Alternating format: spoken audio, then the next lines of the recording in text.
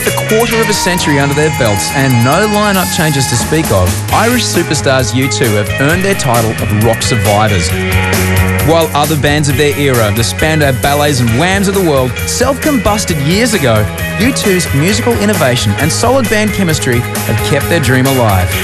And yet, however well you get along as blokes, you don't survive long if you choose to live in some stratospheric wanker layer above the common man. J-Lo might say she knows which block she comes from, but U2 actually still base themselves in their hometown of Dublin. We play our songs to everyone, to be honest with you. If somebody delivers pizza, we will bring them in. I've done it many times, play them our new album. Everyone, from the cleaning ladies here to our kids, to our mates. And because when you're listening to your own music with somebody, you sort of hear it through their ears. And we can and have and will do again disappear up our own arse. So it is nice to have somebody occasionally shout up and say, come down. Dublin is it's a fun place, and we've had all our family are here, all our friends are here, and really we are sort of part-time rock stars. There is a sense that we go out, be in a band, play and being rock stars, and then we kind of come home to bubble in Dublin, and we just disappear into the shadows and the lanes and the places that you've just been over the last 24 hours. People have a very interesting attitude to rock stars here in the city, which is verging on the intolerant, and that kind of suits us. If you've got kids, which we have now, I want them to grow up around a healthy disrespect for money and success. Tell us about this building. What is this place? Well, you are in Dublin City, down by the end of the canal system, which is a 19th century system that predates like the big roads. And so 100 years ago, in this little canal basin, which is outside the window here, there would have been hundreds of canal barges filled with all kinds of goods heading up to all parts of the country.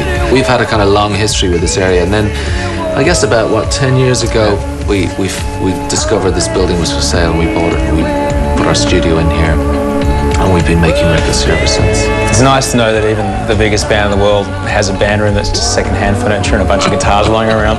Oh Lord, it's hard to be humble, but U2 show that it works in your favour long term.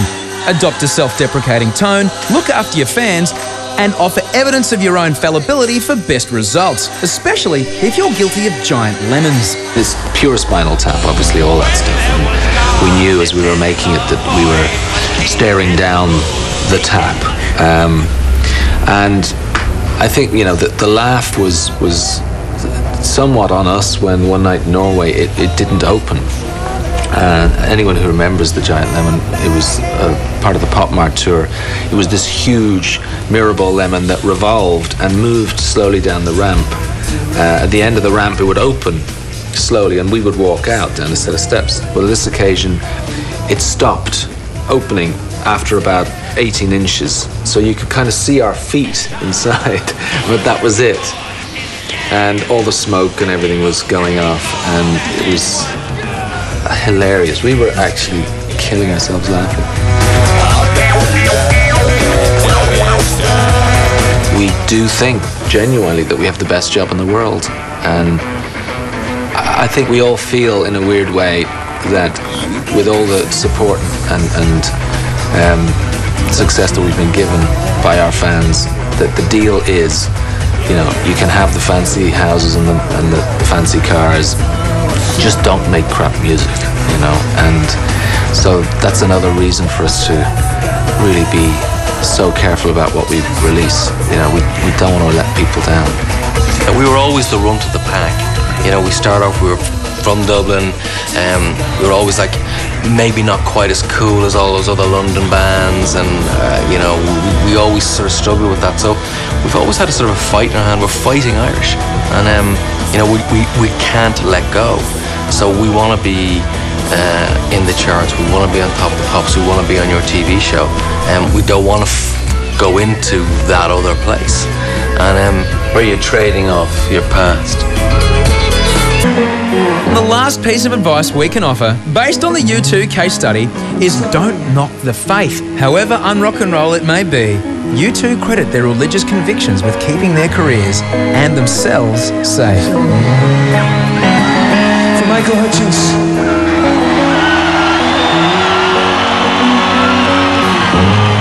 The careers of INXS and U2 ran parallel courses, both bands tasting commercial success in the early 80s and conquering the world later that decade.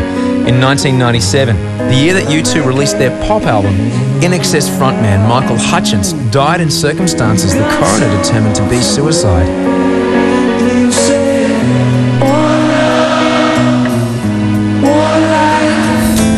Wouldn't dare to try to imagine what was going on in Michael's head on that night. But I'll be really honest with you. I get really black sometimes. I get really, really depressed, and I can go very seriously down. But when I do, I never hit bottom. I really never do. There's something underneath it, you know, whatever it is my faith, my belief, you know, that there's, you know, a reason, you know, I've got, whether it's, you know, Ali, whether it's the kids, whether it's about something, I just don't hit, I don't actually, and I jump, you know, sometimes, you know, off, but I don't ever hit the ground, I don't ever, and I guess Michael did that night, and it makes me ask a lot of questions about myself, or you know, but that's a place I don't want to be in. The heart is a blue. Music for us is some kind of, you know, sacrament in the end. We are very serious about that, and of course that makes, you know, that makes you vulnerable, makes you, you know, wide open for a good slagging off for a start. We deserve it, but it also means that people know that there's no front, that you may have front, I might have front, but not in the songs. You're completely raw. You know, if you do God's work, God maybe does yours. But it feels like that because it shouldn't be this good, and so it is just a strange thing. If you look after other people, your own shit gets looked after. It seems to be the way it's working in this band. And now if the album's really shite, next album's really shite, don't blame God.